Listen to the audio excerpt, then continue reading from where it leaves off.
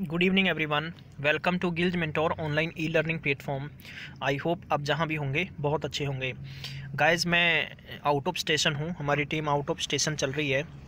पिछले 24 घंटों से आप तक कोई भी लेक्चर हम लोग अपडेट नहीं कर सके, जिसके लिए हम आपसे क्षमा चाहेंगे। लेकिन हाँ, क्योंकि मैं चल रहा था तो अभी भी मैंने ऑन रोड मेरी गाड़ी साइड में लगाई, तो मैंने सोचा मैं आपसे बात कर लूँ और आपको थोड़ा सा बता भी दूँ। बारिश भी हो रही है और जिद्दां पंजाबी च कहते हैं गड़े भी पई जाते हैं, ठीक है, ओले भी गिर रहे हैं। तो मैंने सोचा भी चलो साथ में चाय पी लेते हैं, तो मौसम ठंडा है, शरीर गर्म हो जाएगा। और इतने में मैं आप तक अपडेट पहुंचा दूं कि नई रिक्रूटमेंट्स आउट हो चुकी हैं, परमानेंट जॉब होगी, कोई भी कॉन्ट्रैक्ट बेस पे नहीं है। और इससे क्या है कि आप लोग कहीं ना कहीं तैयारी कर रहे हो तो आपको सुकून मिलेगा और आपको खुशी मिलेगी कि हाँ, कहीं ना कहीं से एक और वैकेंसीज आ जाए, तो इससे क्या है कि आप थोड़ा सा ज़्यादा कॉन्फिडेंस के साथ स्टडी करोगे। तो चलिए आपको बताना चाहूँगा, अब आपको ऑफिशियली नोटिफिकेशन पे ले चलता हूँ, फिर उसके बाद में मैं आपसे बात और भी करूँगा। तो गाइस, ये वैकेंसीज़ हैं government of NCT of Delhi के अंडर निकली हैं। जी हाँ, Delhi subordinate service selection board के तहत वैकेंसीज आउट हुई हैं। सबसे पहले तो आपको बताना चाहूँगा कि ओपनिंग डेट ऑफ एप्लीकेशन की, यानी फॉर्म भरने की डेट होगी, वो 31/1 से शुरू हो जाएगा। 31/1/2019 से लेकर 5/3/2019, यानी मैं कहने का मतलब 5 मार्च तक आप फॉर्म अप्लाई कर सकेंगे।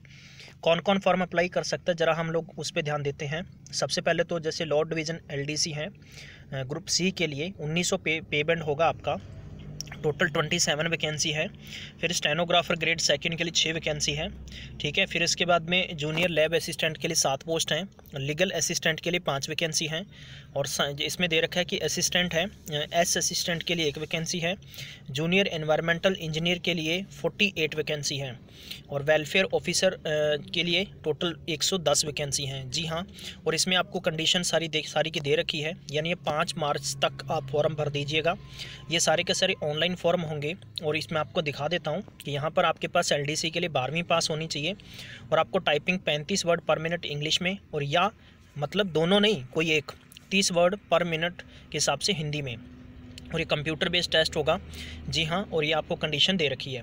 डिज़ायरेबल कुछ भी नहीं है, आपकी जो सैलरी होगी वो 5200 से लेकर 2200 के बीच में होगी, 1900 पे बैंड होगा, और 18 साल से लेकर 27 साल के स्टूडेंट्स तक इसमें फॉर्म भर सकते हैं।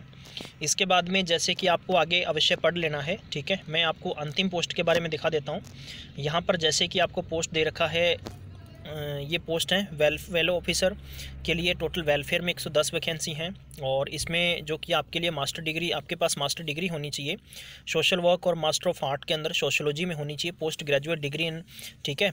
तो इसमें क्या है कि 1 साल का आपके पास प्रैक्टिकली एक्सपीरियंस होना चाहिए फील्ड में काम करने का, और आपकी सैलरी है यहाँ पर 4200 आपकी पे ग्रेड रहेगा, और इसमें 9300 से लेकर 34,800 तक आपकी सैलरी रहेगी। 30 साल से ज़्यादा आपकी एज नहीं होनी चाहिए, और as per the government rule 5 साल का रिलैक्सेशन SC/ST को मिलेगा, 10 साल का रिलैक्सेशन एक्स सर्विसमैन को मिलता है। जी हाँ, अब आपको ऑनलाइन फॉर्म भरना है, no other mode of application होगा, कोई भी आपका एक्सेप्ट नहीं होगा, और इसमें 100 रुपया आपका एग्जामिनेशन फ़ीस होगी, ठीक है गाइस। तो ये मैं आपको बता देता हूँ। इसके बाद में होगा जो सिलेक्शन होगा, वो सिलेक्शन टायर 1 और टायर 2 के बेस पर होगा, और उसके बाद में स्किल टेस्ट होगा। एग्जामिनेशन स्कीम में टायर 1 और टायर 2 के लिए आपका पेपर जो होगा, उसमें आधार पर आपको पेपर 2 के अंदर या आपको नेक्स्ट बुलाया जाएगा। टायर 1 की जहाँ तक बात है, आपके पास GA होना चाहिए, माफ़ करना, GA होना चाहिए, जनरल अवेयरनेस।